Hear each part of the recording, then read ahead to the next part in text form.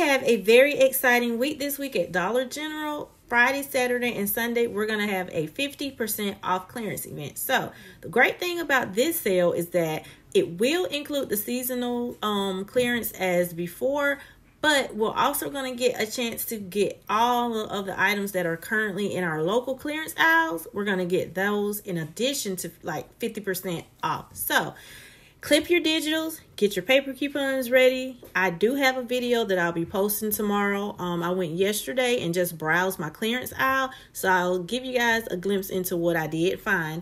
But we do have a new penny list that starts tomorrow. It's going to be the Pampers Splashers as well as the Dollar General brand. These will probably be in displays. They could be on the baby, in the baby aisle, and on the actual shelves, on end caps. So just really browse your stores, check the barcodes that I'm going to put at the end of the video. Now this is last year my son found an entire display. I notice each year when I do find them, I find tons of them. So hopefully that'll be the case for you guys tomorrow. Take a look at the UPC codes and head into your Dollar General tomorrow. Good luck. Check the page tomorrow. If there's any surprise pennies, I'll make sure to update the page in the morning.